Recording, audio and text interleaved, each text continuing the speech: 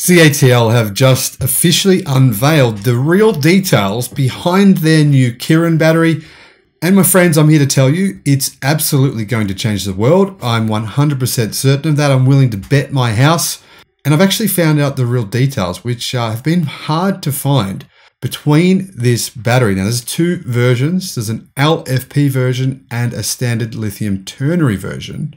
And they both have different energy densities. Now, how do they compare to the current market batteries, and why will they change the world? Well, I'll share that information with you right now. And by the way, boy, am I excited by this information.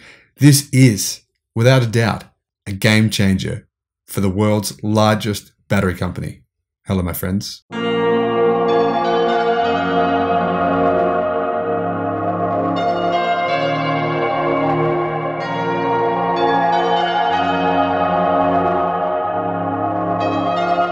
Welcome to the channel.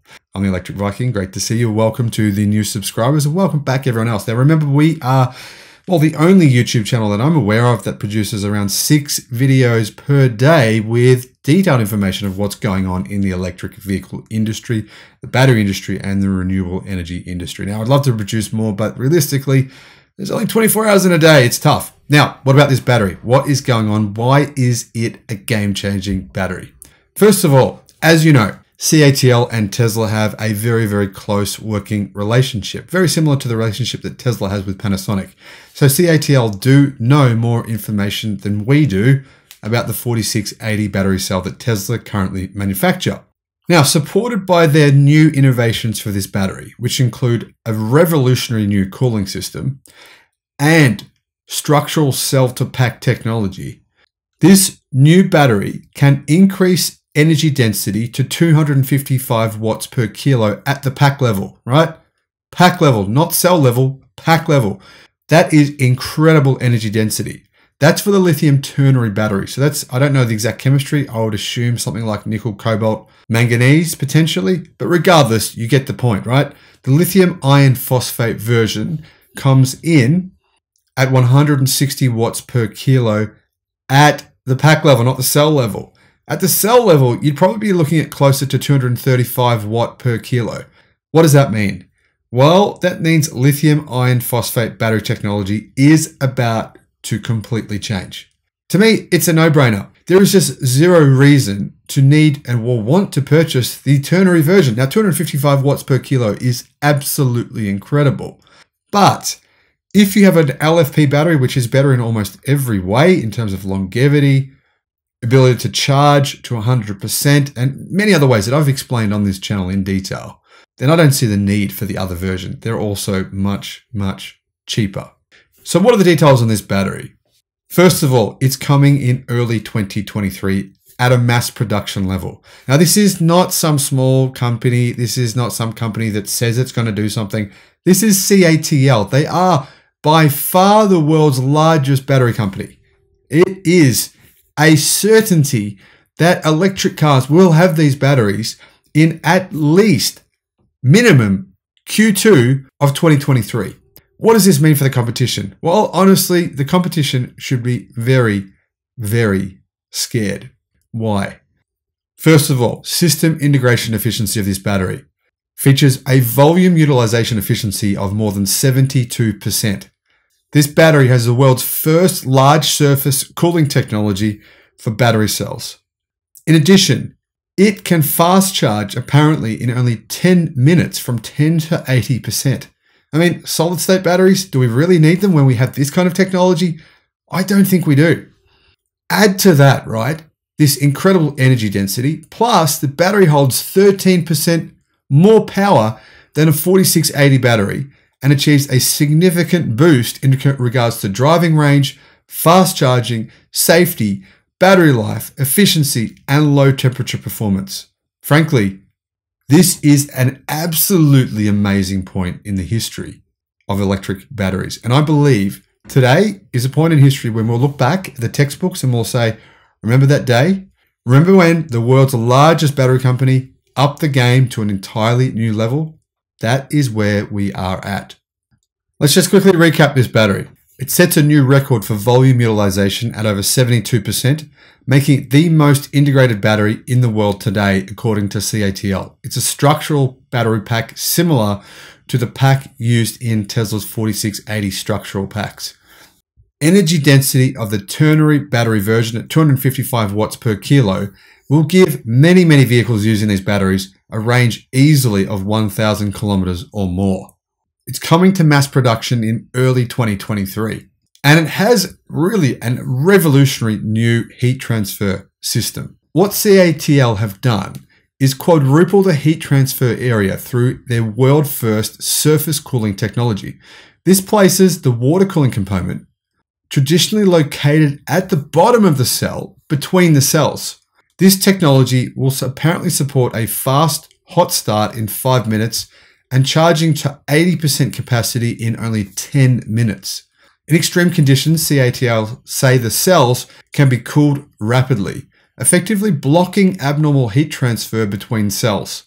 So with the same chemistry and the same pack size, the new Kirin battery delivers a 13% increase in power compared to Tesla's 4680 battery cell, providing an overall improvement in range, fast charging, safety, life, efficiency, and low temperature performance.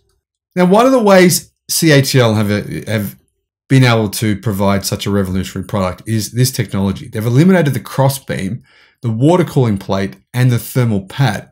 These were all separate designs. They've integrated them into a multifunctional, flexible sandwich for more efficient system integration.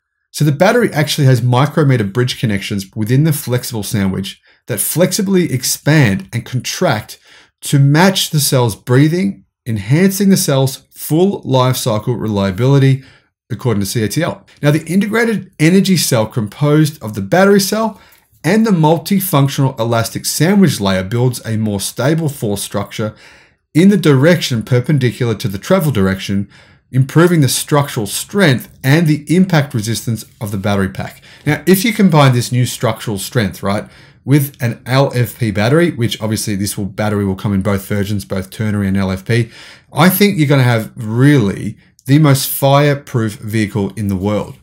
Now, keep in mind, CATL dominates the global battery market. They have customers including Tesla, Volkswagen, and the majority of local Chinese electric vehicle companies, including NIO, XPeng, and many other automakers worldwide. In fact, they currently even provide batteries to South Korean car companies, including Kia and Hyundai. In terms of market share, in the first quarter of this year, even with the COVID lockdowns in China, CATL shipped 33.3 gigawatt hours of batteries globally. That's a 35% share of the global battery market. What about in China? Well, in China, obviously they're number one. In May, CATL shipped 8.5 gigawatt hours of batteries in China alone, with a 45.9% market share of the market in the country, meaning they hold top position. In second place was BYD. With around about half that number, they shipped 4.1 gigawatt hours for a 22% market share in China.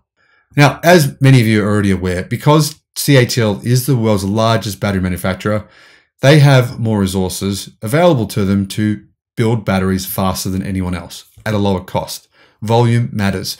CATL's volume is way bigger than anyone else in the world, and they manufacture pretty much all of their batteries in China. Now, they are building a few factories in Europe, but the majority of their production is in China, meaning they have a tremendous cost advantage over most of their competition. I honestly think that this means solid-state batteries are dead in the water. Absolutely have zero chance of being ever economically feasible in any cars other than maybe maximum 1% of the market, meaning sports cars and vehicles with maybe prices of in excess of $250,000 US. There's just no economic feasibility and reason to have them. 255 watts per kilogram at the pack mark is absolutely incredible. Now, CATL don't lie. They're not known for making things up. They don't create information. They don't say they're not going to mass manufacture a battery unless they are actually going to do it. They don't say the energy density is a certain number unless it actually is. They're not lying. I'm not a shareholder of CATL. I would be if I could be, but I'm not a Chinese citizen, so I can't invest in the company. If you can though, if you are able to invest in CATL, I would be doing that immediately. Now, I can't give recommendations to you if you're Australia on what you should invest your money in. So everyone outside of Australia, if you can invest in this company, now is the time to do it. This battery technology will absolutely change the world. This kind of cost, imagine the cost, right? LFP structural battery packs with energy density of 160 watts per kilo at the pack mark. That is the perfect battery for about 95% of a global car buying public. And frankly, unless some other company has something similar they're going to launch on the market within the next 12 months, I don't see how the competition has a chance in hell. But that's just my view. I could be wrong. Maybe you know something I don't. Let me know in the comment section below if I'm missing something here. But frankly, I'm scared for everyone else. Thanks for watching. Bye-bye.